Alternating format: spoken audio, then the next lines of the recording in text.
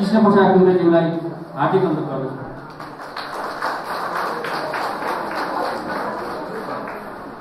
त्यसैगरी आज यस कार्यक्रमको प्रमुख अतिथि वडा प्रहरी कार्यालय वालिङका इन्चार्ज प्रहरी निरीक्षक श्री रञ्जन घिमिरेज्यूलाई आजको यस कार्यक्रमको प्रमुख अतिथिको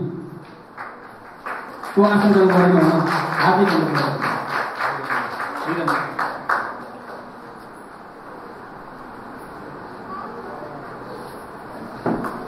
त्यसैगरी आजको यस कार्यक्रमका विशिष्ट अतिथि वालिङ नगरपालिका वार्ड नम्बर 12 का वडाध्यक्ष श्री धनबहादुर गुरुङज्यूलाई विशिष्ट अतिथिको आसन ग्रहण गरिदिनु हुन हार्दिक अनुरोध गर्दछु।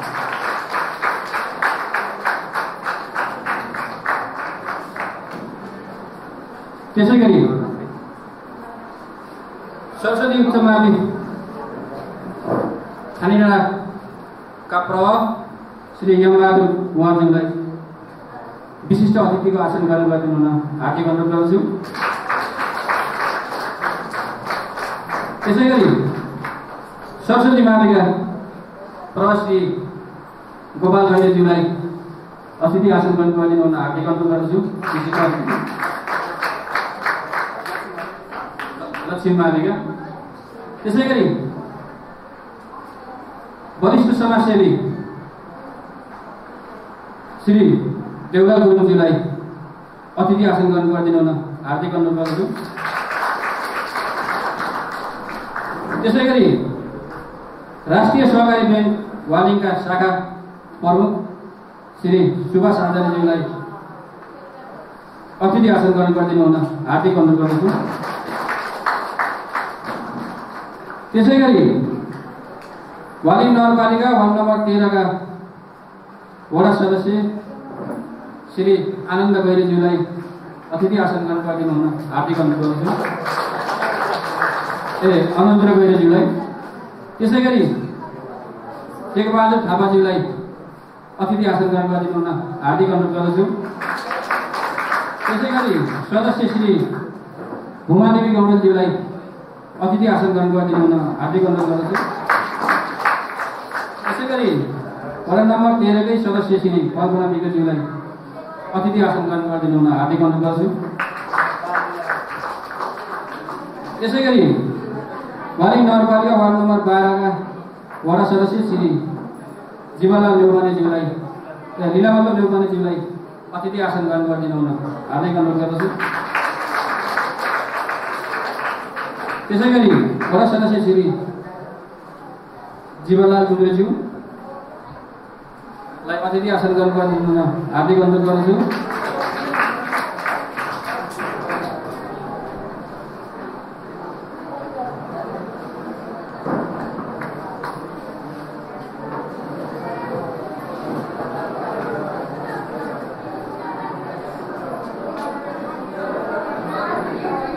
त्यसैगरी जिल्ला मदत तथा ऋण सहकारी संस्था उपाध्यक्ष श्री योग्य प्रसाद पाठकज्यूलाई अतिथि आसन ग्रहण गरिदिनु हुन हार्दिक अनुरोध गर्दछु।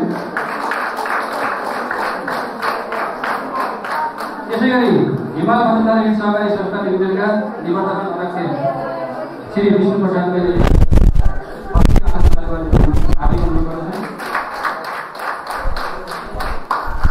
त्यसैगरी यस संस्थाका सल्लाहकार संयोजक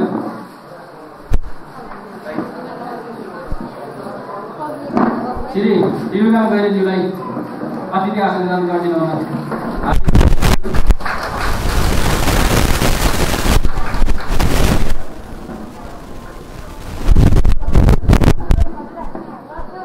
त्यसैगरी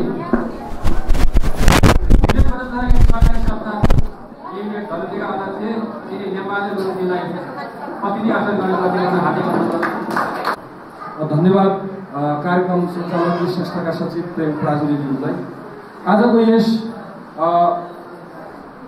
साइबर क्राइम लागू औषध बढ्दो आत्महत्या चाडपर्व सुरक्षा विशेष चेतनामूलक कार्यक्रम का अध्यक्षज्यू यस हिमाल बचत तथा ऋण सहकारीका अध्यक्ष कृष्ण दुब्रेज्यू, यसै गरी आजको यस कार्यक्रमको प्रमुख आतिथ्यता ग्रहण गर्नुभएका नेपाल प्रहरीका प्रहरी निरञ्जन घिमिरेज्यू, यसै गरी यस कार्यक्रमका विशिष्ट अतिथि वार्ड नम्बर 12 का वडाध्यक्ष दान प्रसाद गुरुङज्यू, यसै गरी राष्ट्रिय सहकारी वालिङ शाखाका प्रमुख सुभाष आचार्यज्यू, यसै गरी यसै वार्ड नम्बर 13 का वडा सदस्य अनरुद्र गैरेज्यू, यसै गरी मिलन बचत तथा ऋण सहकारीका अध्यक्ष नेमबहादुर गुरुङज्यू, यसै गरी उपकार बचत तथा ऋण सहकारी शाखा बाटारीका प्रबन्धक झलक नारायण पाण्डेज्यू, यसै गरी कामना विकास ब्याङ्कका प्रबन्धक दिपेन्द्र पराजुलीज्यू, गरिमा विकास ब्याङ्कका प्रबन्धक दामोदर पाण्डेज्यू र यस वालिङ 13 का टोल समिति अध्यक्ष राजु गैरेज्यू, विभिन्न आमा समूहबाट पाल्नुभएका प्रमुख तथा सदस्यज्यूहरू, विभिन्न क्लबबाट पाल्नुभएका अध्यक्ष तथा प्रतिनिधिज्यूहरू, विभिन्न विद्यालयबाट पाल्नुभएका शिक्षक गुरुहरू, प्यारा विद्यार्थी भाइ बहिनी र यस कार्यक्रमलाई भव्य र सभ्य रूपमा सम्पन्न गर्नको लागि उपस्थित हुनुभएका सम्पूर्ण आमा बुवा दाजुभाइ दिदीबहिनीहरूलाई यस हिमाल बचत तथा ऋण सहकारीको तर्फबाट नमन टक्राउन चाहन्छु। नमस्कार। आज यस कार्यक्रमका अध्यक्ष र यस कार्यक्रमका प्रमुख अतिथि प्रहरी प्रमुख वडा कार्यालय प्रहरी प्रमुख ज्यूलाई हार्दिक अनुरोध गर्छु। लगायत सम्पूर्ण अतिथिहरूलाई पानो सम्पत्ति बाँडेर कार्यक्रमको हार्दिक अनुरोध।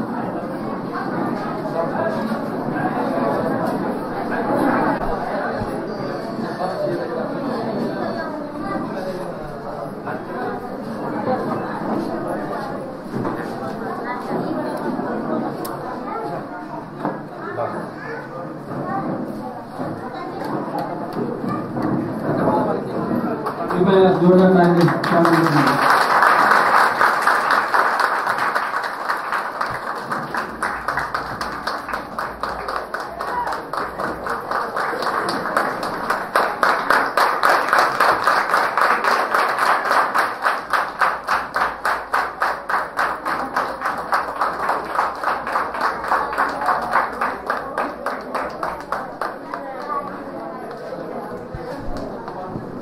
यसै गरी आज यस कार्यक्रमको यो ब्यानर उच्चारण गरिदिनु हुन आज यस कार्यक्रमका प्रमुख अतिथि ज्यूलाई हार्दिक अनुरोध गर्छु।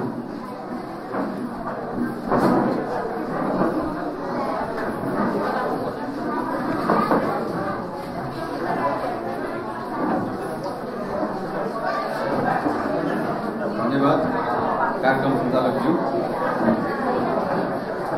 आजको यस हिमाल बचत तथा ऋण सहकारी संस्था लिमिटेड र समुदाय प्रहरी साझेदारीको संयुक्त आयोजनामा यो जनचेतनामूलक कार्यक्रममा उपस्थित यस कार्यक्रमका अध्यक्षज्यू, सभापतिज्यू, वडाध्यक्षज्यू, वडा सदस्यज्यू, विभिन्न सङ्घ संस्थाबाट आउनुभएका प्रमुख तथा प्रतिनिधिज्यू तथा उपस्थित सम्पूर्ण आमा बुवा दिदीबहिनी तथा यो स्टुडेन्ट विद्यार्थी भाइ बहिनीहरू सबैलाई म प्रहरी निरीक्षक निरञ्जन घिमिरेको नमस्कार। एकदमै नितान्त यो आजको यो कार्यक्रम अत्यन्त उपलब्धिमूलक हुनेछ भन्ने मैले विश्वास गरेको छु, किनकि समाजमा घट्ने कुनै पनि अपराधको रोकथाम तथा नियन्त्रण प्रहरी एक्लो प्रयासले मात्र हुँदैन। यसको लागि सम्पूर्ण संस्थामा आबद्ध व्यक्तिहरू, जनप्रतिनिधिज्यूहरू, बुद्धिजीवी, समाजसेवी सम्पूर्ण सबैको त्यत्तिकै रोल हुन्छ, जिम्मेवारी हुन्छ। उहाँहरूको सहयोग र सहकार्य रहेको खण्डमा मात्रै हामीहरूले एउटा सुन्दर शान्त समाजको परिकल्पना गर्न सक्छौँ। तसर्थ यो आजको कार्यक्रम एकदम उपलब्धिमूलक र सफलतापूर्ण होस् भन्ने मेरो कामना साथै यसपछि एउटा सेसन पनि राखेको छ। मैले एउटा विषयमा मैले एउटा तपाईँहरूलाई प्रशिक्षण अथवा एउटा जनचेतनामूलक कार्यक्रम गर्छु। अतिथिको रूपमा, प्रमुख अतिथिको रूपमा निमन्त्रणा गर्नुभएकोमा यस विभाग बचत तथा ऋण सहकारी संस्थालाई हार्दिक धन्यवाद दिँदै बिदा हुन्छु। धन्यवाद।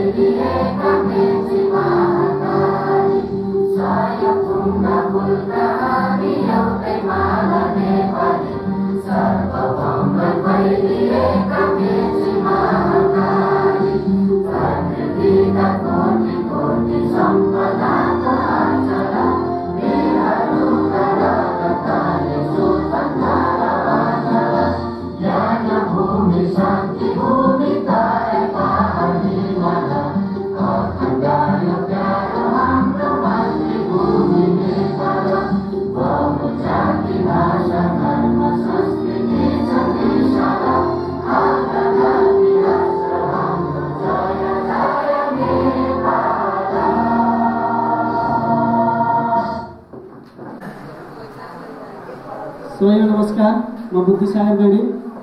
हिमाल सामाजिक उत्थान तथा आर्थिक समृद्धिको आधार हिमाल बचत तथा ऋण सहकारी संस्था लिमिटेड वालिङ 13 झोलुङ्गे बजार सेन्जा साइबर क्राइम, लागू औषध, बढ्दो आत्महत्या, चाडपर्व सुरक्षा विशेष सम्बन्धी सचेतनामूलक कार्यक्रम यस हिमाल बचत तथा ऋण सहकारी संस्था लिमिटेडको आयोजना र समुदाय प्रहरी साझेदारी कार्यक्रम अन्तर्गत प्रहरी चौकी थुम्पोखराको प्राविधिक सहयोगमा सञ्चालन हुन लागेको आज मिति 2076 साल असोज 9 गते यस तमुसमा हल वालिङ 13 झोलुङ्गेका यस कार्यक्रमका सभापति महोदयज्यू, आजका यस कार्यक्रमका प्रमुख अतिथि वडा प्रहरी कार्यालय वालिङ प्रहरी निरीक्षक आदरणीय सर रञ्जन घिमिरेज्यू, यस कार्यक्रमका विशिष्ट अतिथि वालिङ नगरपालिका वडा नम्बर 12 का वडा अध्यक्षज्यू, वालिङ नगरपालिका वडा नम्बर 12 का वडा सदस्यज्यूहरू, वालिङ नगरपालिका वडा नम्बर 13 का वडा सदस्यज्यूहरू, मञ्चमा आसीन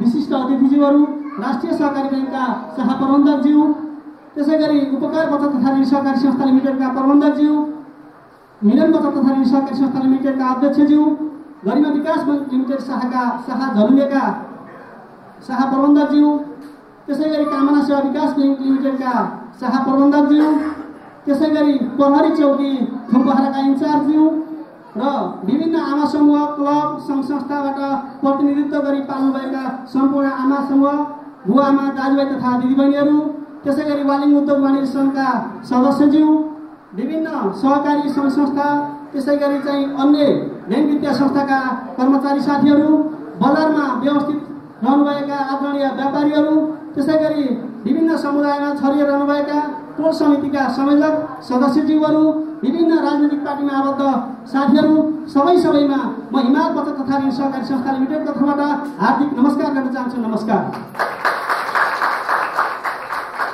हिमाल बचत तथा ऋण सहकारी संस्था लिमिटेडले अब आगामी दिनहरूमा बचत र ऋणको कारोबार मात्र नभएर समाजमा घटेका घटनाहरूलाई पनि हामी परिष्कृत गर्दै जानुपर्छ।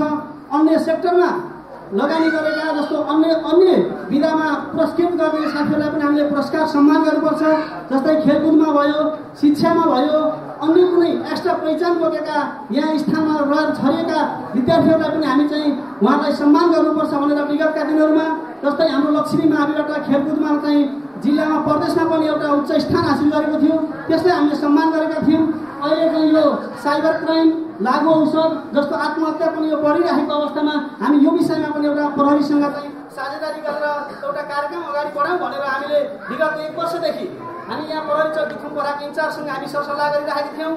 त्यहाँको इन्चार्जले पनि यो विषयलाई हामीलाई सहर्ष स्वीकार गरेर अत्यन्त राम्रो कार्यक्रम छ, हामीले के सहयोग गर्नुपर्छ भनेर उहाँको हाम्रो आदरणीय सर कृष्ण सर, त्यसै गरी कृष्ण आचार्य, प्रहरी हल्दार साहबहरूले पनि एकदम हामीले उहाँलाई चाहिँ शुभेच्छा प्रकट गर्नुभयो, यसलाई सहयोग गर्नुभयो। उहाँहरूप्रति म हार्दिक आभार व्यक्त गर्न चाहन्छु। यसै गरी चाहिँ आगामी दिनहरूमा पनि उहाँहरूको हामीसँग सहकार्य सुरक्षाको लक्ष्यमा उहाँले महत्त्वपूर्ण भूमिका खेल्नुहुनेछ भन्ने अपेक्षा राख्न चाहन्छु। त्यसै गरी आदरणीय बुवामा दाजुभाइ तथा दिदीबहिनीहरू, हाम्रो हिमाल बचत तथा ऋण सहकारी संस्था लिमिटेडले यो हाम्रो अफिसको विषयमा म केही जानकारी गराउन चाहन्छु। यस संस्थाले तपाईँहरू चाहिँ हामीले अहिले सदस्यहरूलाई राहतको कार्यक्रम पनि ल्याएका छौँ। हामी नाफाको केही पर्सेन्ट 5% जति एउटा चाहिँ कोषै खडा गरेर हामी चाहिँ कसैसँग शुल्क नलिएर राखेका छौँ।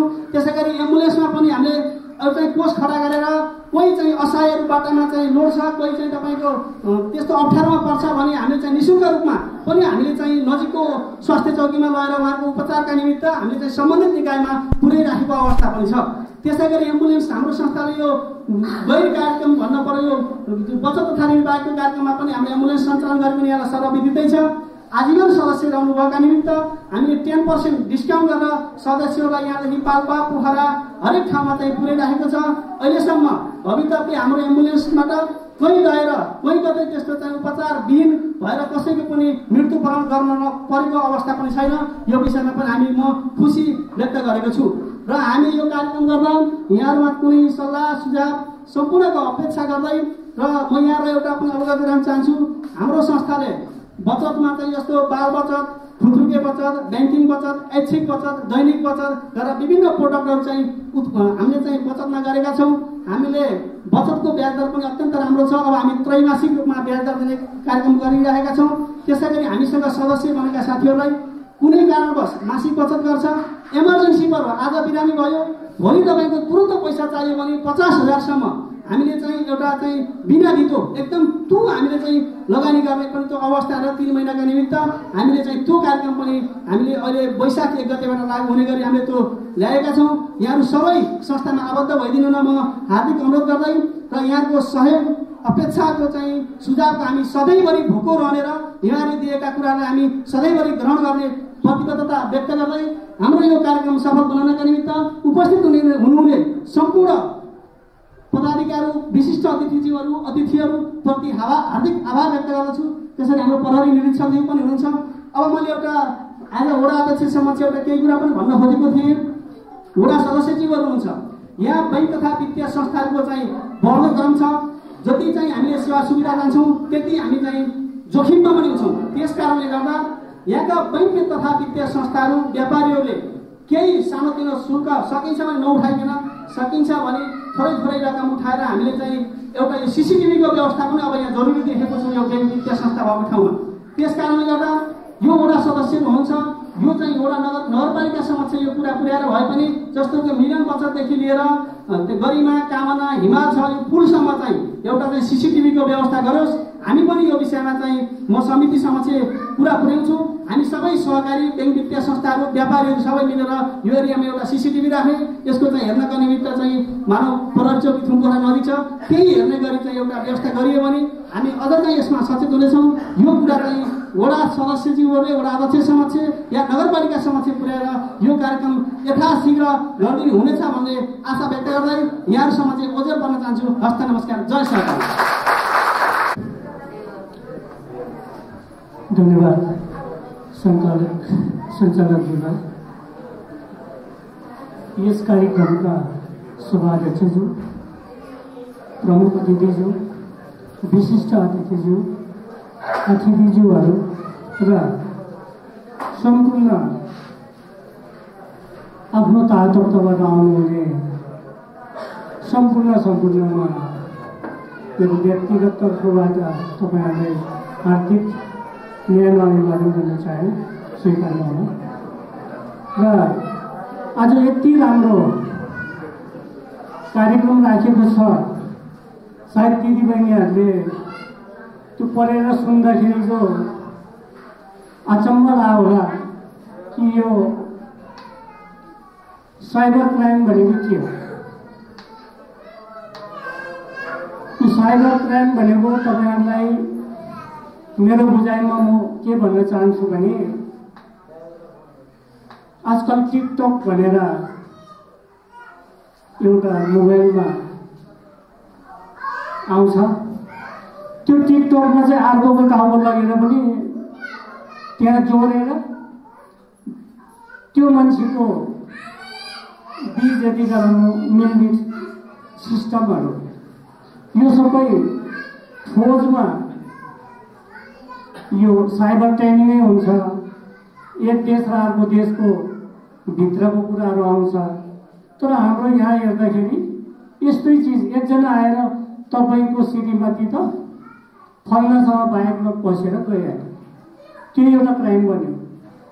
त्यसलाई आउन देऊ त भनेर दारा किटकिटाएर बस्यो। त्यो कसले गरेको त? त्यसको नेक्स्टमा एउटा मदेरा भनेर लेखेको छ। हो त्यो मदेरा लिनेहरूले त्यसलाई आउन दियो त भन्छ। त्यसो भएर त्यो मदेरा पनि ठिक होइन रहेछ भनेर जान्नु।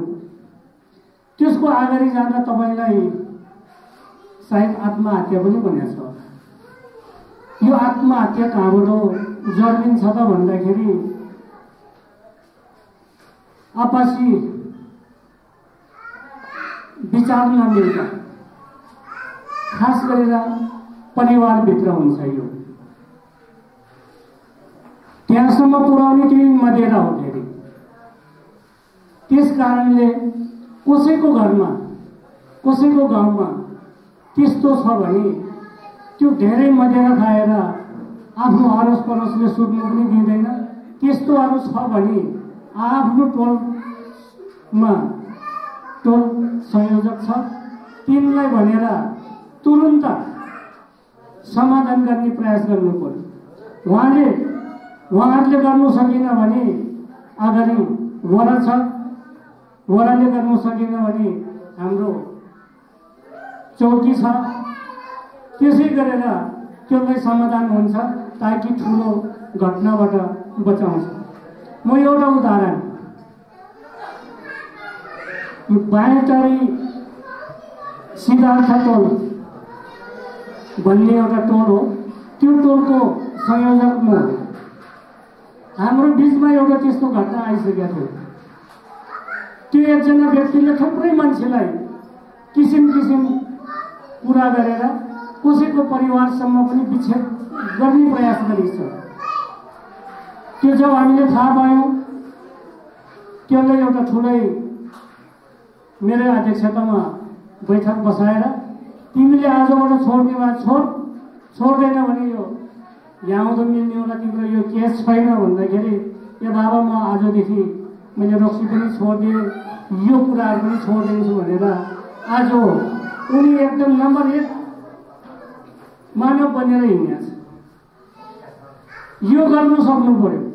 सकिएन भने त्यसले ठाउँ छ, त्यो ठाउँमा हामीले पुर्याउनु पर्यो। राखिदिनु होला। उपकार पत्रकार ऋण सहकारी संस्था लिमिटेड बाइटारी शाखाका प्रबन्धक श्री झलकनारायण पाण्डेज्यूलाई हार्दिक अनुरोध गर्दछु।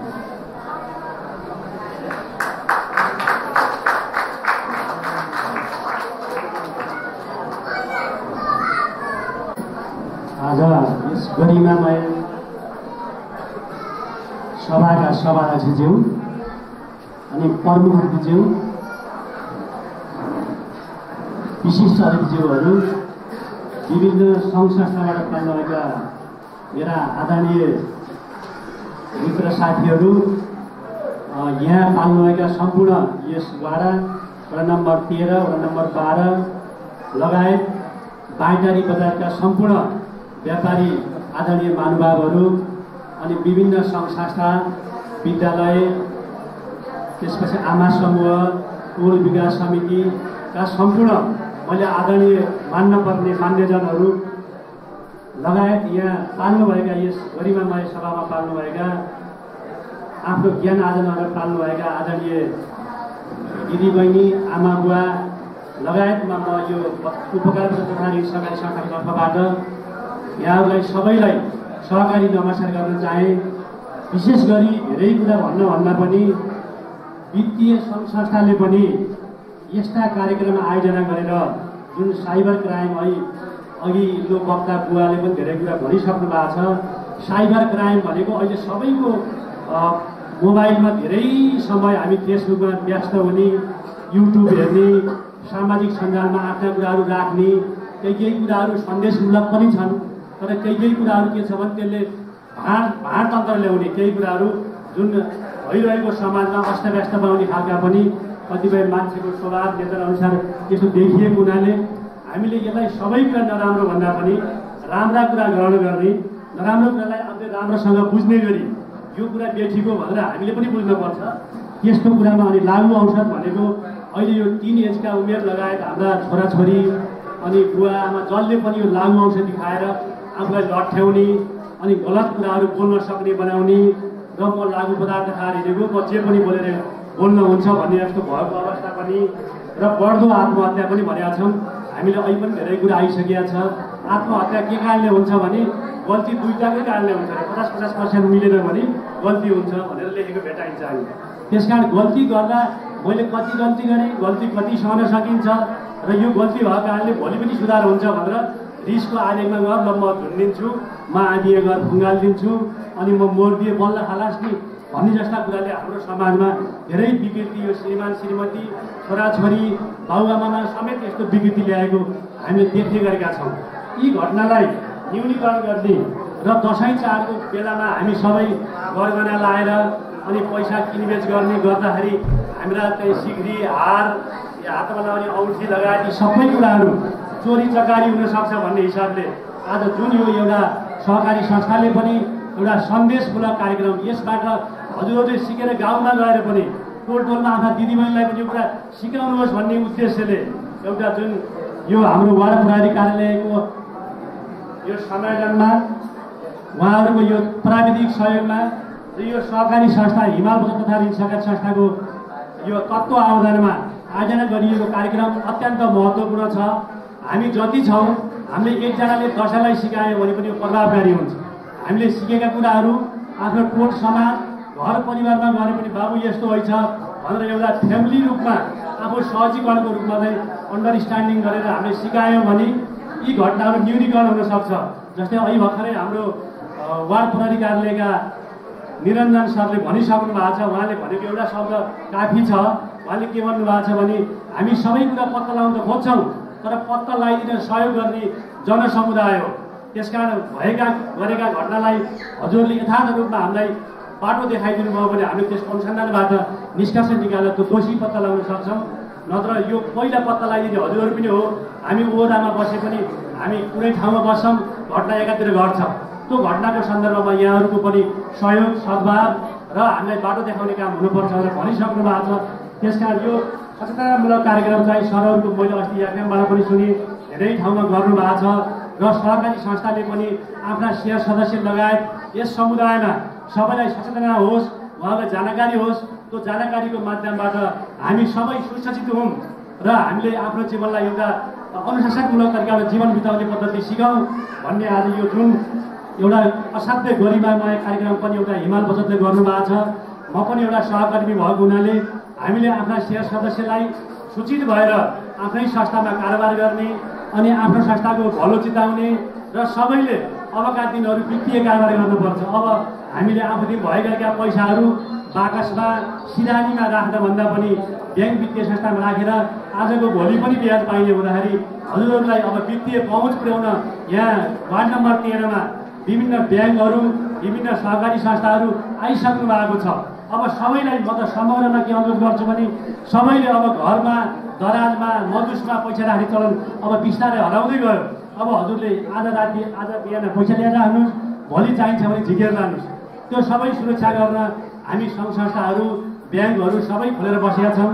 हाम्रो एउटै उद्देश्य हो, सबै समाजका दिदीबहिनी, दाजुभाइ, बुवा आमाहरूलाई उचित ब्याज दरमा हामीले निक्षेप स्वीकार गर्छौँ, हजुरको पैसा राख्छौँ र हजुरलाई चाहिँदा हामीले पैसा फिर्ता दिन्छौँ र चाहिएको बेलामा हजुर व्यावसायिकमूलक तरिकाबाट हजुरले उद्यमशील काम गर्नुहोस्, हजुर अब सबै यस्ता सबै कुराहरूमा डुल्ने घुम्ने समय व्यर्थमा खेर जाने भन्दा तपाईँहरू आफै मेहनती भएर व्यावसायिक उत्पादनसित जोडिएका कामहरू गर्नुहोस्, पुँजी निर्माण गर्नुहोस् र तपाईँहरूले पनि 2-4 पैसा जम्मा गर्ने हुन सक्नुहोस्। दिदीबहिनीहरू पनि लिएर समग्रमा सहयोगी फारम खोल्ने अनि बाख्रा पालन गर्ने, झोला बुन्ने, घरेलु व्यवसाय सञ्चालन गर्न पनि सकिने हुँदा यहाँहरू सबैलाई पैसा कमाउने व्यवसाय सिक्नुहोस् र पैसा कमाएर हामीहरूका सङ्घ संस्था ब्याङ्कहरूमा पनि ल्याएर राख्नुहोस् र पैसा काम गर्न आवश्यक भयो भने हामीतिर आउनुहोस् भन्ने हाम्रो चाहना पनि हो। वर्षमा पनि फरक छ, तर अझ मुख्य कुरा हजुरहरूले घर परिवारमा आफ्ना छोराछोरीलाई पनि अत्यन्त सहजीकरणका साथ बाबु यो कारणले आत्महत्या हुन्छ, यस्तो कारणले गल्ती हुँदो रहेछ, यी मोबाइलहरू पनि धेरै नचलाऊ, यहाँ राम्रा कुरा पनि देख्न पाइन्छ, नराम्रा कुरा छोडिदेऊ, राम्रा कुरा लिएर तिमीले सिक, कतिपय कुरा पढ्ने कुरा पनि मोबाइलमा हुन्छ, ती राम्रा कुरा मात्रै सिक, नराम्रा कुरा भयो यो गलत भएछ भनेर तिमीले त्यसलाई डिलिट गरिदेऊ भनेर यस्ता कुरा सिकाउनु भयो भने आत्महत्या पनि जस्तै अलिलो उमेरमा हाम्रो के देखिन्छ भने यो टिनेजको उमेरमा भनिन्छ 16 टिनेज भनेको 13 वर्षदेखि 19 वर्षको उमेरमा धेरै ठुला सपना ठुल्ठुला उद्देश्य बनाइन्छ। त्यो उद्देश्य परिपूर्ति हुन सक्दैन। हामीदेखि स्रोत साधन सीमित छ, त्यो स्रोत साधन सीमित भएको कारणले गर्दा प्रहरी प्रमुख ज्यूसँग भने हाम्रो अब वित्तीय संस्थाहरू यहाँ बढ्दैछन्, बजारको क्षेत्र पनि बढ्दैछ, व्यवसायहरू पनि बढ्दै हुनुहुन्छ। हाम्रो यस थुम्पोहरा प्रहरी चौकीमा जतिजनाको कोटा छ त्यतिजना सक्नुहुन्छ भने पुर्याइदिनुहोस्, नभए 1-2 जना थप जवान केसम्म सकिन्छ त्यति थपिदिनु भयो भने अझै शान्ति सुरक्षामा अझै बल पुग्ने थियो होला। मैले सुनेको थिएँ हरेक पटक यस्तै कार्यक्रममा 11 जनाको कोटा हो, 7 जना 8 जना भन्दा हुनुहुन्न, अहिले 7 जना हुनुहुन्छ। यस्तै दिनपर्ने मिल्नेसम्म हजुरले गर्न मिल्नेसम्म अरू थप जनशक्ति दिनुहोस् अनि यहाँ सेवा सुविधा बढाउने कुरा बढाउनुहोस्। भूगोलले पनि यो बजार अलि अप्ठ्यारो छ, यहाँदेखि पौडी खोलासम्म छ भने हजुरले अवश्य निरीक्षण गर्नु भएको छ र यसमा चाहिँ हजुरले एउटा टिपोट राखेर बढाइदिन मिल्ने बढाइदिनुहोस्। अनि चाडपर्वको विशेष समयमा अलिकति ख्याल गर्नुभएको छ। यहाँ अति असल हुनुहुन्छ यहाँका सुरक्षाकर्मीहरू, त्यसै गरी यहाँका व्यवसायीहरूले पनि आफ्नो घर आफ्नो व्यवसायलाई अलिकति ख्याल गरेर चाडपर्वको विशेष समयमा ख्याल गरिदिएर ढोका बन्द गर्दा चापी लाउँदाखेरि व्यापार व्यवसाय सञ्चालन गर्दाखेरि त्यसरी नै जाओस् र यही भन्दै मेरा 2 शब्द यही अन्त्य गर्छु। हस्, धन्यवाद। र धन्यवाद सञ्चालक प्रेम पराजुलीज्यू। आज यो हिमाल बचत तथा ऋण सहकारी संस्था लिमिटेडले हाम्रो यस क्षेत्रमा प्रहरी साझेदारी कार्यक्रम यो प्रहरी शाखाको सहयोगमा यो साइबर क्राइम लागु अवसर बढ्दो आत्महत्या चाडपर्व सुरक्षा विषय सम्बन्धी सचेतना जिल्ला कार्यक्रम आयोजना गर्नुभएको रहेछ।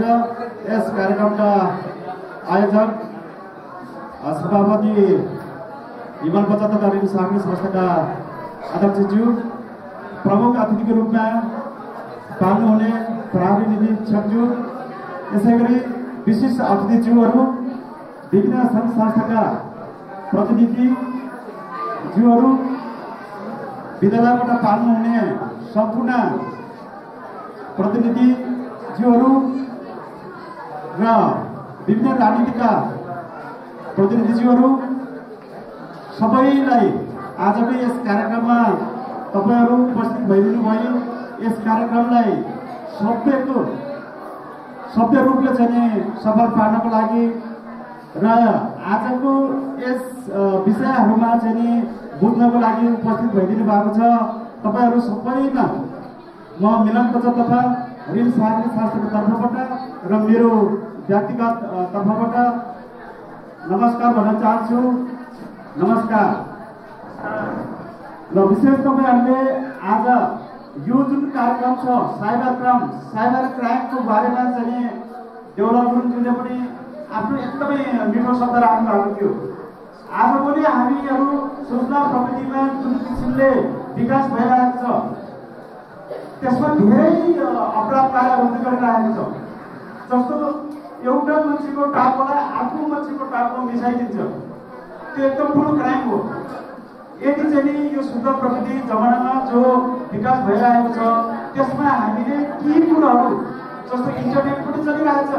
पहिले हाम्रो पालामा के हुन्थ्यो, एसटिडीले आइएसडीले पिसिओले त्यो मार्फत हामीले कुरा गरिन्थ्यो। आजभोलि पनि मोबाइल आइगयो हाम्रो हातमा, प्रसार बात गर्न पनि पाइयो होइन। त्यसको सही प्रयोग भइदिएको भए यो एउटा हामीलाई राम्रो विकासमा टेवा दिने कुरा हो। तर त्यसको दुरुपयोग भइरहेको छ। तपाईँ हामीले बुझ्ने कुरा हो यो होइन। यो साइबर क्राइम भन्दाखेरिमा हामीले एकजना प्रवक्ताले भन्नुभएको थियो, यसको बारेमा तपाईँलाई नर्मल कुरा लाग्छ होला, तर आजको यो कार्यक्रममा यो प्रायोगद्वारा तपाईँलाई भलिभागी तरिकाले सम्झाउने काम हुन्छ। यस्तो भयो भने यस्तो क्राइम हुन्छ, यस्तो अपराध हुन्छ भन्ने कुरा राख्नुहुनेछ उहाँहरूले। त्यस्तै किसिमले लघु औषध प्रयोग गर्ने बारेमा, सेवन गर्ने बारेमा आजभोलि हामीले यो समाजमा हेरिरहेका हुन्छौँ। भाङ खान्छौँ, धतुरा खान्छौँ, तर त्यसको खास गरी नैतिक शिक्षाको आधारमा हामीहरू जति पनि यहाँ हामी उपस्थित रहेका छौँ, अभिभावकको ठुलो भूमिका हुन्छ। समाजमा के भइरहेछ, मैले के गर्ने हो, पहिले आफ्नो परिवारलाई सुधार्ने काम गर्नुपर्छ।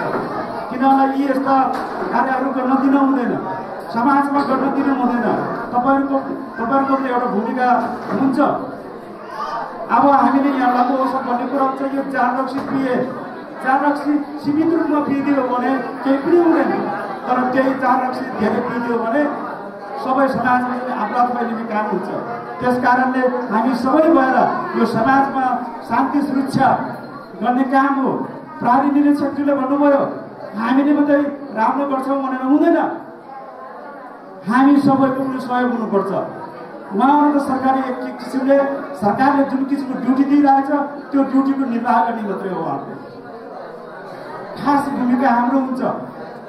साँच्चै नै अहिले सरकारले जुन यो समाजमा विकास गराउने कामहरू जो आइरहेको छ त्यसमा हामी सबै सहभागी हुनुपर्छ।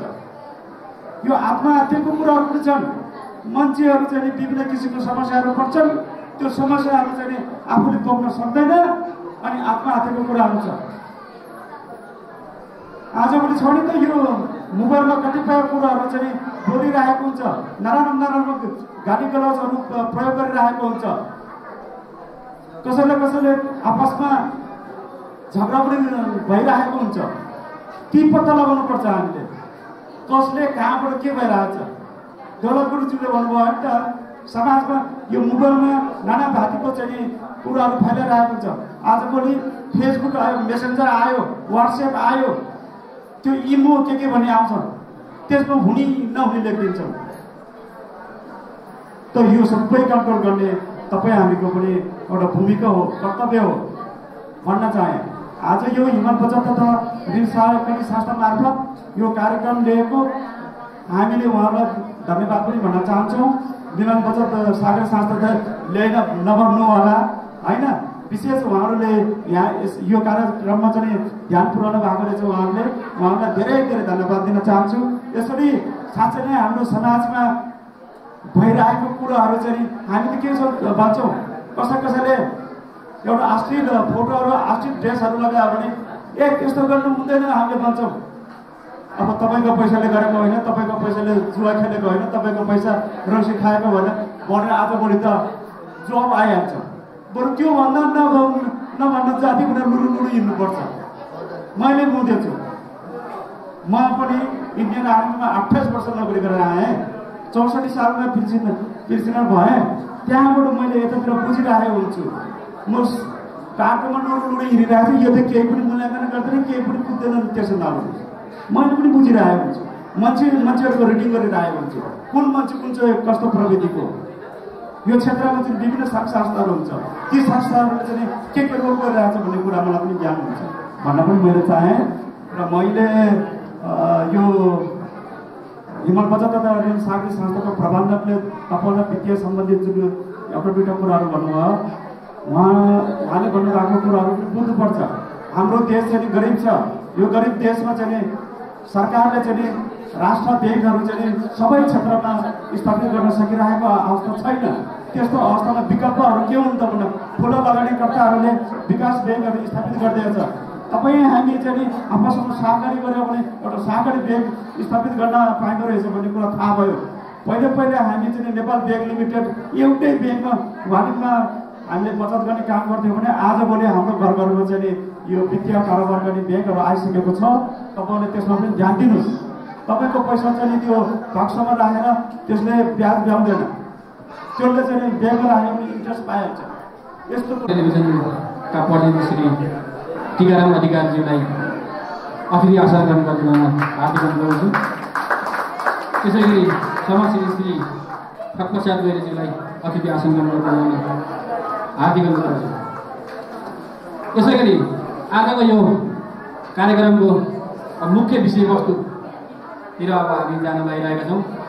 भाषण सुनिरहँदा अब नराम्रै कुरा त केही होइन। तपाईँहरू अलि असहज महसुस पनि गर्नुभएको छ। कृपया यो कार्यक्रम धेरै लामो हुन्न, एघार घन्टा धेरै लामो गरेर बस्नुको लागि हार्दिक अनुरोध गर्छु। र अब आजको यस कार्यक्रमको सहजीकरणको लागि आजका प्रमुख अतिथि वडा प्रहरी कार्यालय प्रमुख श्री निरञ्जन घिमिरेज्यूलाई म यस आजको कार्यक्रमको लागि सहजीकरण गरिदिनु हार्दिक अनुरोध गर्छु। मलाई पनि सिकाइदिनु होला। भनिहालेँ मैले, अपराधको रोकथाम प्रहरी एक्लो प्रयासले मात्र हुँदैन। तपाईँहरूको साथ सहयोग सहकार्य हामीलाई अपरिहार्य हुन्छ।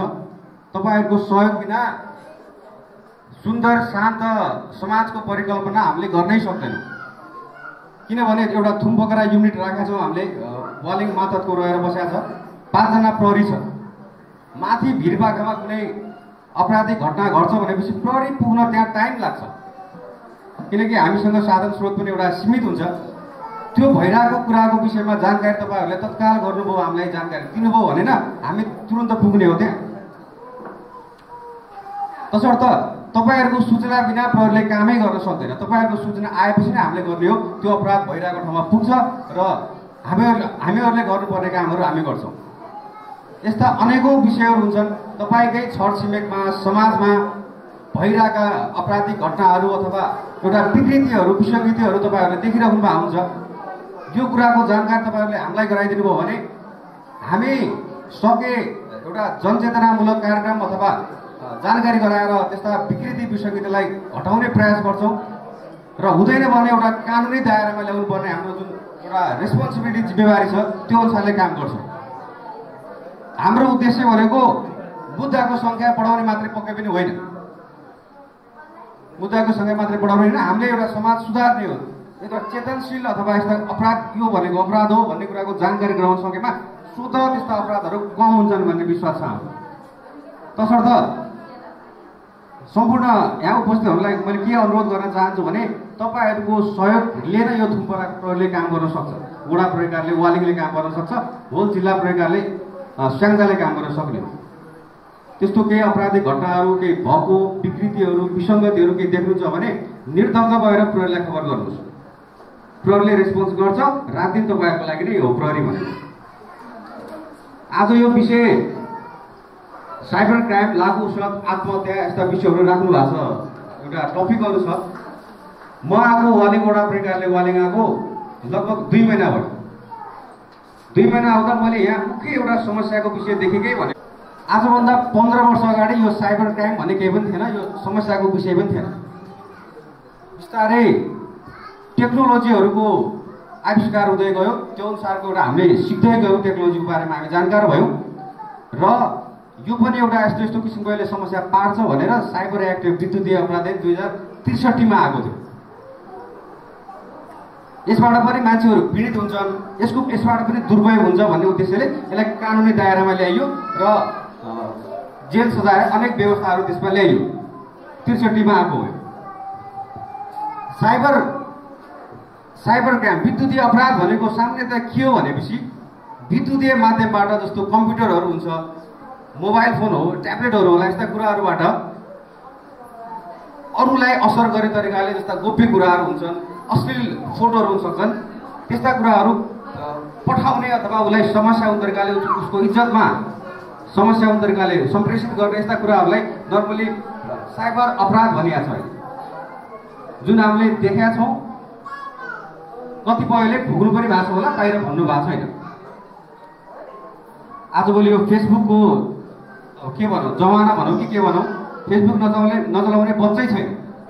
मेरो सानो भान्जी छ 4-5 वर्षको छ, उसले पनि फेसबुक चलाउँछ, उसलाई आउँछ सबै स्क्रोल गर्न, के कुराहरू हेर्न पनि सबै आउँछ। हामीलाई एउटा फेसबुक चलाउँदा के हुन्छ भने म तपाईँहरूलाई जानकारी गराउँछु। अधिकांशले चलाउनुहुन्छ होला, यो भाइ बहिनीहरूले पनि चलाउँछ होला, स्टुडेन्टहरूले। त्यसमा एउटा कुराहरू उसले गरे हुन्छ क्या, जुन हामीले हेर्दै नहेरेर ओके गरेर अगाडि बढाइरहेको हुन्छौँ। त्यसमा एउटा के कुरा पनि हुन्छ भनेपछि एकपटक तपाईँले यो फोटो अपलोड गर्नुभयो भने इङ्ग्लिसमा हुन्छ, हामी पढ्दैनौँ, इङ्ग्लिसमा यतिकै नगरेर स्क्रोल गरेर अगाडि बढाउँछौँ। एकपटक तपाईँले यो फेसबुक अपलोड गर्नुभयो, यो फोटो अपलोड गर्नुभयो भनेपछि यसबाट हुन सक्ने समस्या, यसबाट दुर्व्यय के भयो भने फेसबुक जिम्मेवार हुँदैन भनेर लेखेको हुन्छ क्या इङ्ग्लिसमा।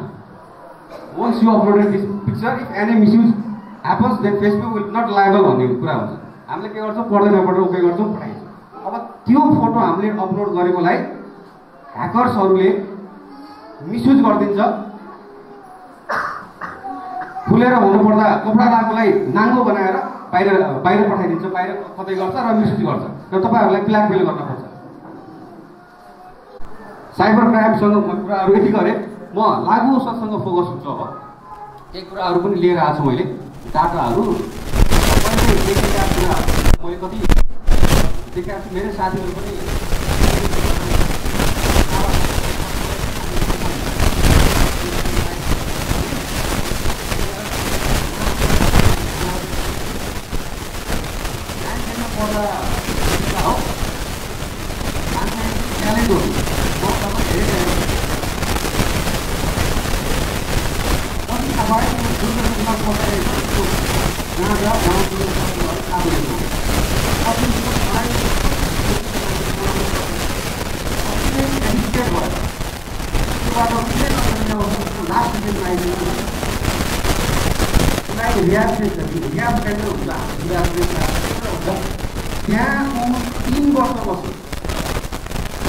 वर्षपछि उसलाई मैले भेटेको छु। ग्याप भएको पनि भेट भएन उसँग। त्यसमा चाहिँ विद्यार्थी गुरुजीमा पठाएर अब उसको कागज गरेर भौतिक भन्नु 7 वर्षपछि भेट्यो उसलाई मैले, 7-8 वर्षपछि। यस्तो ठुलो व्यापारी भएर चाहिँ नामको त्यसलाई नचिने आज कोही पनि छैन। अनि उसको बुवामा मलाई भेटेँ, सुन्यो भन्नु खाने छोड्यो। 3 वर्ष त्यहाँ बस्यो, त्यसपछि आएर सुन्यो। अझै पनि उसले के प्रश्न कुरा गर्छ, के रिग्रेट गर्छ भने सायद मैले त्यो बेला नखानु भने पढाइ पनि एकदम राम्रो हुन्थ्यो। आज जुन स्टेजमा म छु त्योभन्दा चाहिँ धेरै माथि जान्छु गुनासो गर्दैन। कहिले पनि गुनासो रिग्रेट हुने काम गर्नु भनेको जुन कुरा गर्छु केही समय त रमाइलो हुन्छ, मजा आउँछ होला सायद। तर जिन्दगी पनि पर्ने काम भनेको लागु सेवन गर्नु। आत्महत्याको कुरा छ नि, लागु सेवन भनेको आत्महत्या गर्नु सर हो, एक आपसमा जोडिएको छ, स्लो पोइजन हो। लागु सेवन गर्ने मान्छे छिटो अवश्य मर्छ, ढिलाका जो पनि गर्छ होइन। त्यो सेवन गर्ने मान्छे छिटो छिटै मर्छ। 5 वर्ष 7 वर्ष त्यो खाने मान्छे, लगातार खाने मान्छे बाँच्दै बाँच्दैन। या त ऊ पर्सेन्टमा गएर सुसाइडै गर्दै हुने, उसले सुसाइडै गर्छ। सुसाइड पनि रिलेटेड कुराहरू हुन लागु छ। त्यही भएर यसको कुनै पनि फाइदा देख्दैन भने कुनै पनि फाइदा छैन। यदि बच्चाहरू भाइ बहिनीहरू अथवा तपाईँहरूकै बच्चाहरू यस्तोमा लागेको छ भने सुधार्नुहोस्। तपाईँहरूले बच्चा भाइ बहिनीहरू पनि यदि दुर्व्यसनीमा लागिसक्नुभयो, कहिलेकाहीँ क्युरियोसिटी भएर चोट खाने मान्छे छ भने पनि छोड्नुहोस्। आज दुर्व्यसनीमा फस्नको लागि स्टार्टिङमा चोट खाने हो होइन, त्यसपछि बिस्तारै बढ्दै जाने हो। एकचोटि कसैले पनि ब्राउन सुगर त्यो के भन्छ ट्याब्लेटहरू त्यस्तो खाँदैन। गुट्खा खाला, रक्सी खाला, चुरोट खाला, बिस्तारै बढ्दै जान्छ यसको लेभल। अन्तिममा भनेको डेथ हो।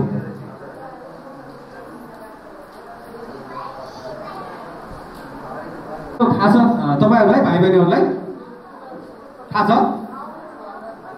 म भनिदिन्छु। लागु औषध भनेको यस्तो पदार्थ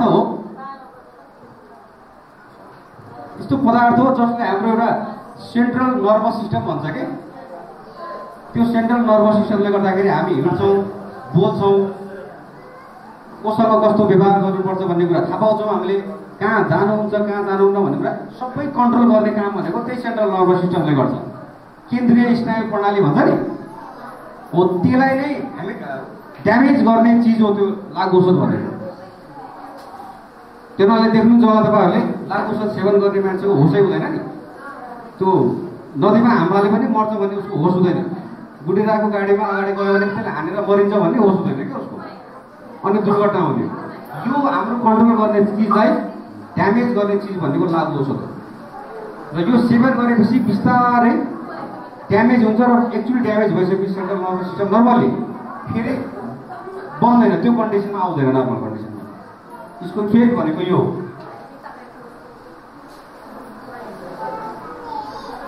अधिकांश अभिभावकहरू हुनुहुन्छ। हजुर हजुर मैले विशेष फोकस एउटा स्टुडेन्ट र अभिभावकहरूलाई गर्न चाहन्छु यहाँ उपस्थित हुनुभएकोमा। अघि पनि भने मैले जुन साइबर केसको कुराहरू तपाईँहरू के मात्रै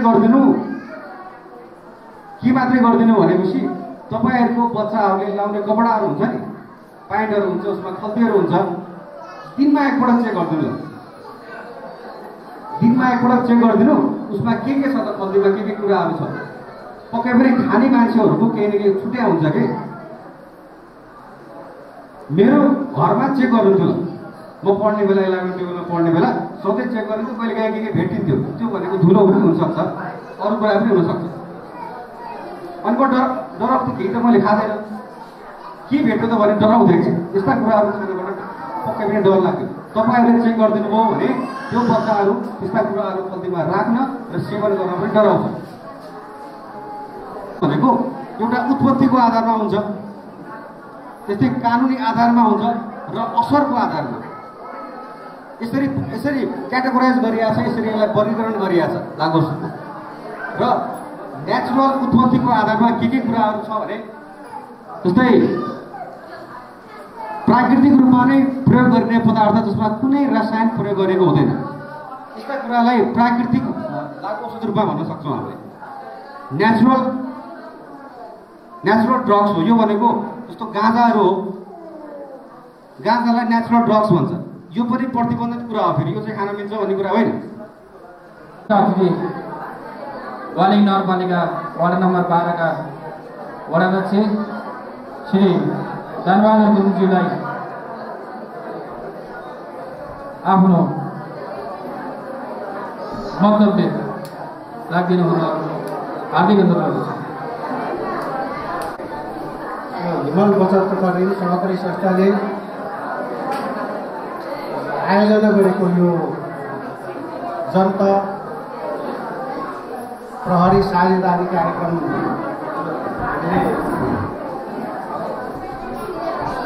धनुकेको प्रमुख सभा भवनमा हामीले कार्यक्रम सञ्चालन गर्दैछौँ। यो अहिले नेपाल सरकारको नीति अनुसार जब यो स्थानीय तहको निर्वाचन भयो, निर्वाचन पश्चात यो नेपाल सरकारले एउटा नीति ल्याएको छ, जुन नीति जनता प्रहरी साझेदारी भन्ने एउटा नीति, एउटा कार्यक्रम ल्याएको छ। त्यही कार्यक्रम अनुसार विभिन्न टोलमा प्रहरी र जनताबीच प्रशिक्षणको काम सुरु भइरहेको छ। यो सबै ठाउँहरूमा, सबै टोलमा यो कार्यक्रम लागू भइसकेको छ र आज यो हिमाल तथा बचत ऋण तथा सहकारी संस्थाले यही कार्यक्रम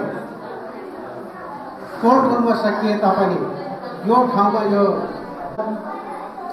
वालिङ नगरपालिकाको यही ठाउँमा एउटा 20 भागमा यो कार्यक्रमको आयोजना गरिएको छ। त्यसतर्फ सर्वप्रथम म त्यो हिमाल 75 ऋण सहकारी संस्थालाई धेरै धेरै धन्यवाद दिन चाहन्छु कि यो ब्याङ्कले हर हमेसा यो भेगका जनताहरूलाई यो ठाउँका जनताहरूलाई धेरै सुविधा दिइरहेको मैले पाएको छु। त्यस अर्थमा मैले धन्यवाद दिन चाहन्छु कि यस्तै सङ्घ संस्थाहरूको हामीलाई आवश्यकता पनि छ र अहिले प्रहरी र जनता बीच हुनपर्ने साझेदारीको विषयमा यहाँ प्रहरी निरीक्षकद्वारा धेरै कुराहरू आइसकेको छ र धेरै कुराहरू पूर्ववक्त मित्रहरूले पनि भनिसक्नु भएको छ। मैले त्यसतर्फ म दोहोऱ्याउन चाहन्छु कि हामी यो वालिङ नगरपालिकाको आज 13 नम्बर वडामा हामी छौँ। 12, 13, 14 यो ठाउँका जनताहरू सचेत हुनु जरुरी छ, सक्षम हुन जरुरी छ। यो ठाउँमा हामी यो ठाउँको हामी सभ्य नागरिक बन्नु जरुरी छ, सभ्य समाज बनाउनु जरुरी छ। सभ्य नागरिक सभ्य समाज बनिसकेपछि हामी अरू ठाउँका अरू वडाका भन्दा हामी अग्र स्थानमा हामी पुग्नु जरुरी छ। कि हामी यो विकास निर्माणको काममा होस् या चाहे जुनसुकै काममा पनि हामी सचेतनामूलक कार्यक्रम सचेतना भएर जानु जरुरी छ। त्यसो भयो भने निश्चित रूपमा हाम्रो यो ठाउँ समृद्ध हुनेछ। हामी समृद्ध हुनको लागि हामीमा हुनपर्ने गुण हामीमा हुनुपर्छ। त्यो गुण भनेको सभ्य नागरिक हो। हामी सभ्य नागरिक बन्नुपर्दछ सबै।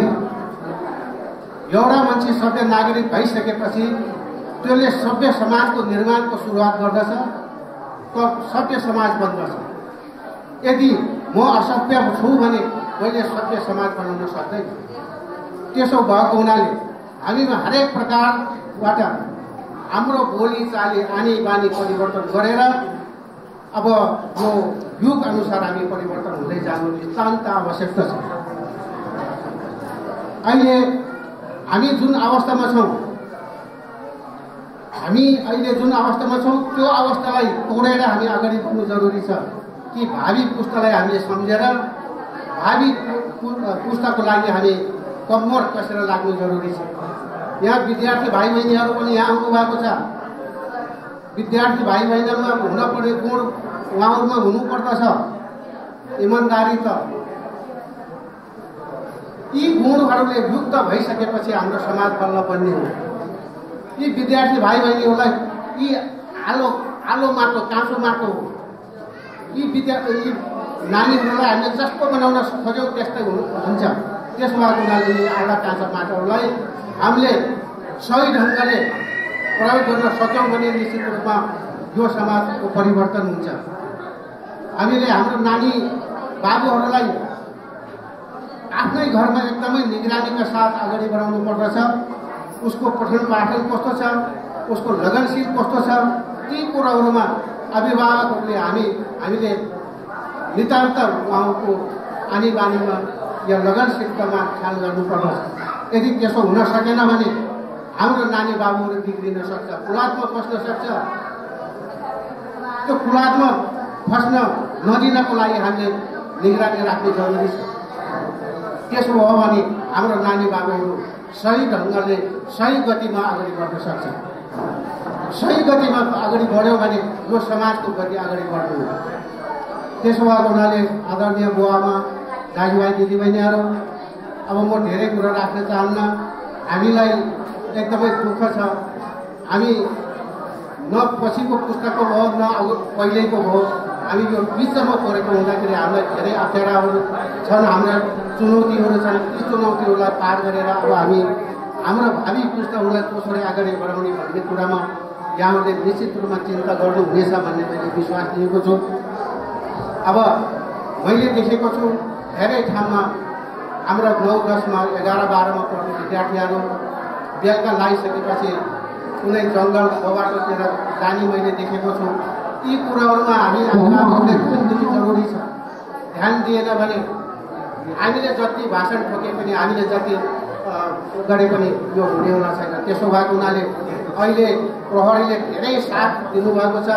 यति बेला हामी प्रहरी जनता हामी सबै मिलेर यसलाई निर्मूल गर्न सकेनौँ भने हाम्रो भावी पुस्ताले हामीलाई धिक्कार्नेछ। त्यसो भएको हुनाले अब हामी यिनीहरू हामी जागृत हुनु एकदम सचेत हुनु जरुरी छ कि हाम्रा नानीहरूलाई अब कुन बाटोमा पुर्याउने, कुन बाटोमा दौड्याउने, अब हाम्रो नानीहरूलाई डक्टर बनाउने, इन्जिनियर बनाउने, पाइलट बनाउने लक्ष्यका साथ हामी अगाडि बढ्नुपर्दछ। तब मात्र यो ठाउँको समाधान हुनेछ। अब हेर्नुहोस्, अब धेरै कुराहरू आइसकेका छन्। प्रहरी निरीक्षकले पनि भनिसक्नु भएको छ।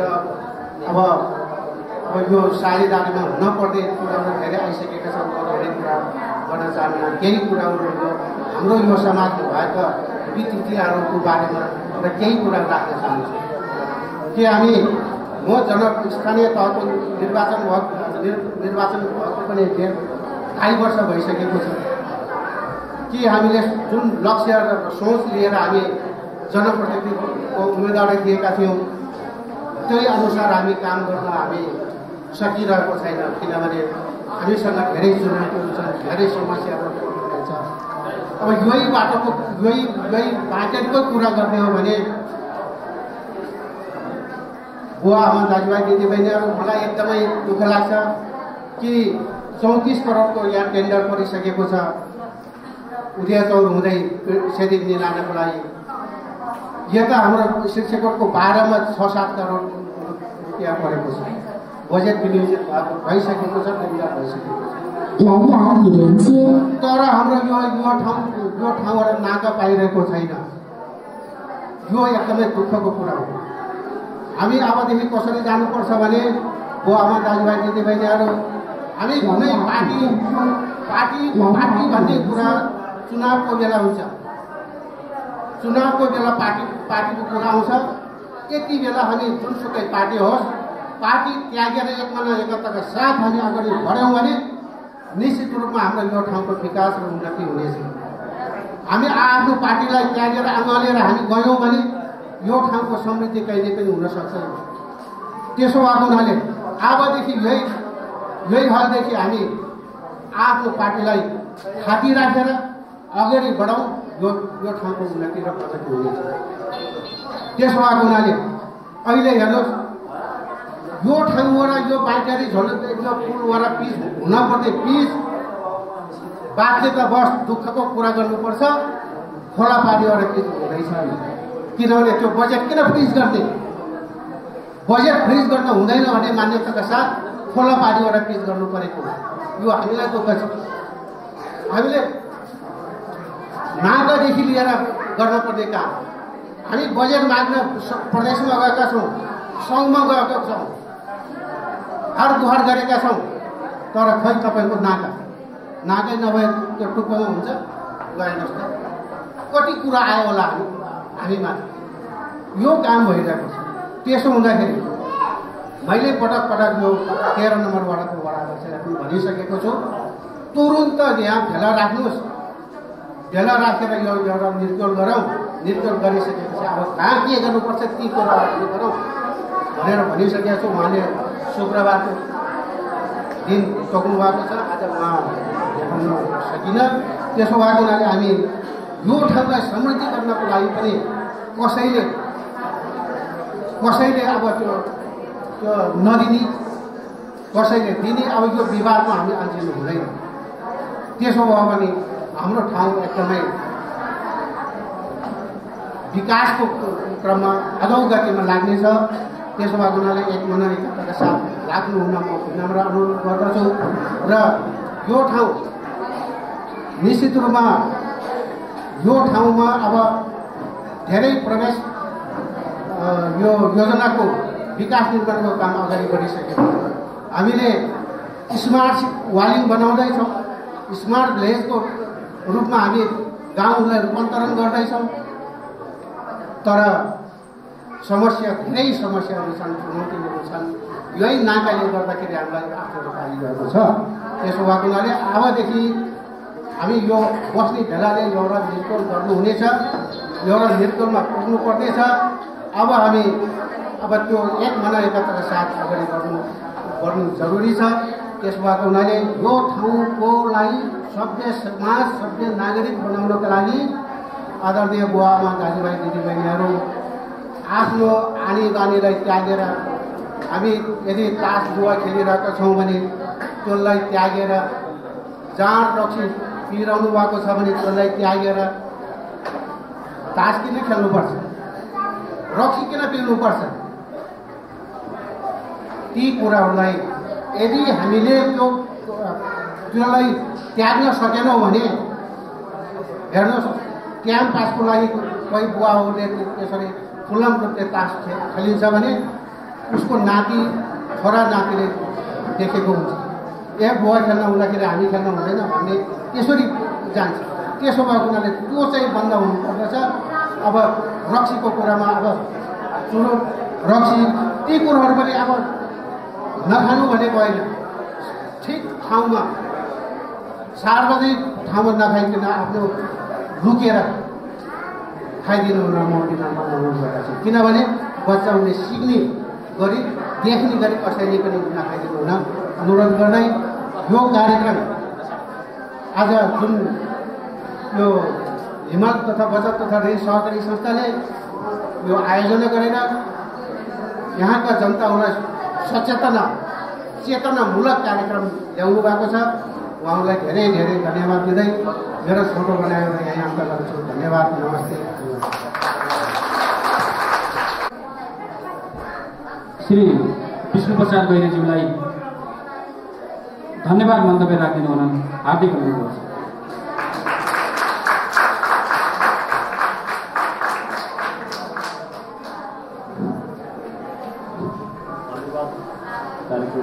उद्घोषणज्यूलाई र यस हिमाल तथा ऋण सहकारी संस्था लीद्वारा सञ्चालित साइबर क्राइम लागू वर्ष आत्महत्या र सुरक्षा विशेष कार्यक्रमका सभा अध्यक्षज्यू, प्रमुख अतिथिज्यू, विशिष्ट अतिथिज्यू, विभिन्न ओदाको वार्ड प्रतिनिधिज्यूहरू, विभिन्न सङ्घ संस्थाबाट पाल्नुभएका प्रतिनिधिज्यूहरू, विभिन्न सङ्घ संस्थाको अध्यक्षज्यूहरू र यस कार्यक्रमलाई भव्य, सभ्य र सफल र कार्यक्रमको बारेमा के रहेछ, यो साइबर लागू औषधले के गर्दो रहेछ भन्ने कुराको लागि जानकारी दिनका लागि पाल्नुभएका सम्पूर्ण आमा बुवा दाजुभाइ तथा दिदीबहिनीहरू र मेरो यस संस्थाका सहकर्मी साथीहरू, आजको यो 21औं शताब्दीमा जति विकासको क्रम वृद्धि भइरहेको छ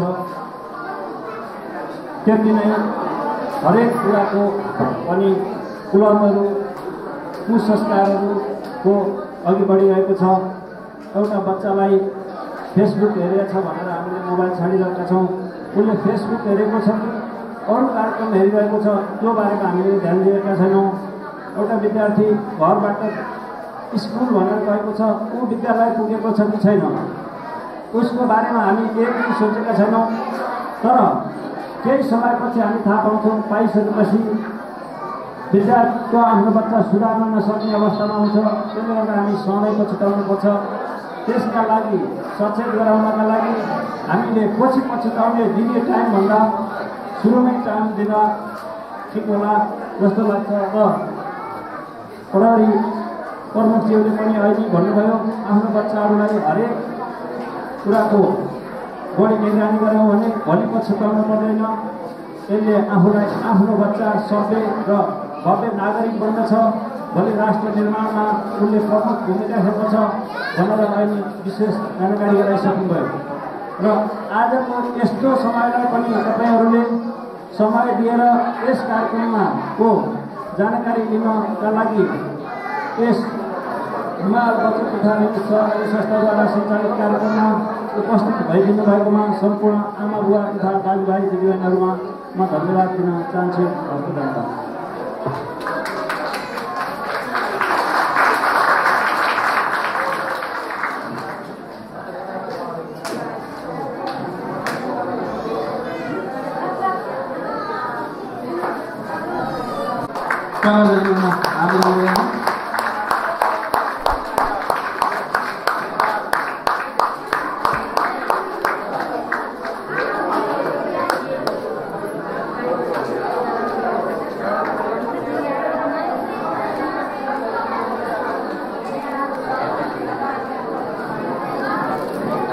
त्यसै गरी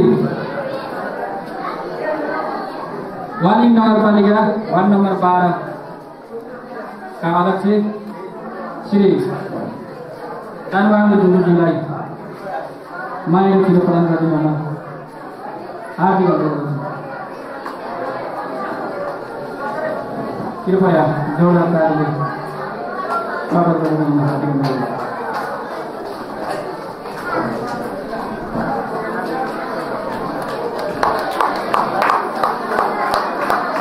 कृपया जोरदार ताली बजाउन हार्दिक अनुरोध।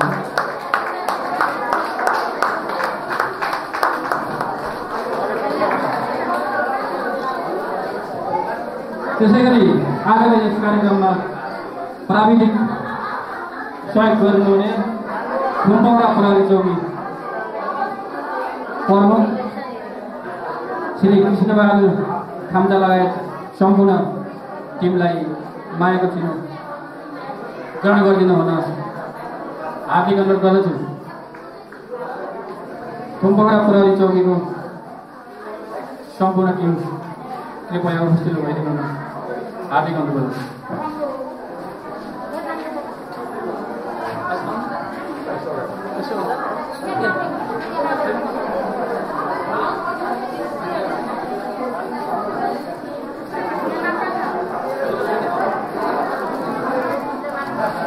कृपया जोरदार तालीले स्वागत गरिदिनु हुन हार्दिक अनुरोध।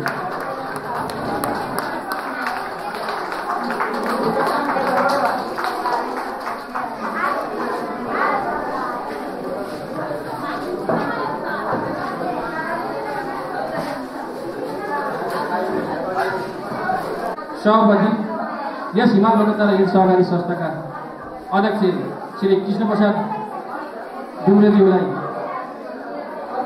हार्दिक अनुरोध गर्दै आजको कार्यक्रमको अन्त्य भएको म घोषणा गर्न चाहन्छु। धन्यवाद।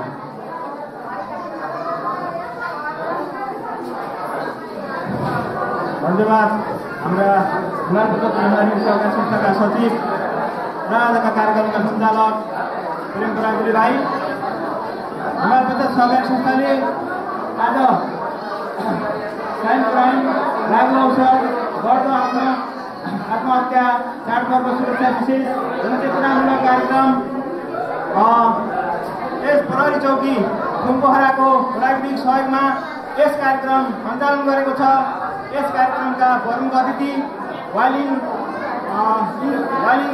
इलाकाका इन्चार्ज विशिष्ट अतिथि वालिङ 12 का वडाध्यक्षज्यू विशिष्ट अतिथिहरू वार्ड नम्बर 13 का सदस्यहरू 12 का सदस्यहरू प्रहरी खुम्पोहरा प्रहरी विभिन्न वित्तीय संस्था गरिमा विकास ब्याङ्क सेवा कामना विकास ब्याङ्क हिमाल मिलन बचत अकला कृषि सहकारी विभिन्न सङ्घ संस्था वित्तीय संस्थाका प्रतिनिधिहरू र विभिन्न विद्यालयबाट आउनुभएका शिक्षकहरू भाइ बहिनी विद्यार्थी भाइ बहिनीहरू र विभिन्न टोलबाट आउनुभएका टोल संयोजकज्यूहरू महिला समूहबाट ताल्नुभएका महिला प्रतिनिधिहरू महिला सदस्यहरू र सबै यो प्रत्येक टोलबाट आउनुभएका टोल संयोजक सदस्यज्यूहरू र यस हिमाल बचतका सिया सदस्यज्यूहरू र यसै क्षेत्रमा हिमाल बचतले सामाजिक जनचेतना काम गर्नुपर्छ भनेर योभन्दा पहिला पनि हरेक कार्यक्रम गरिरहेको छ। विद्यालयका उत्कृष्ट विद्यार्थीहरू खेलकुदका उत्कृष्ट भएका विद्यार्थीहरू र यसै क्षेत्रमा पत्रकारज्यूहरू सबैलाई पुरस्कृत गरेर जनचेतना फैलाउनुपर्छ आफ्नो ठाउँबाट र केही यस्ता कार्यक्रम सञ्चालन भइरहेको छ। र यसै क्रममा आज असोज 9 गते पनि खुम्पोहरा प्राविधिक पुलिस प्राविधिकबाट सहयोग र हाम्रो आयोजनमा यसै भेगमा वित्तीय संस्था चोरी ह्याकिङका कार्यक्रम आइरहेका छन्।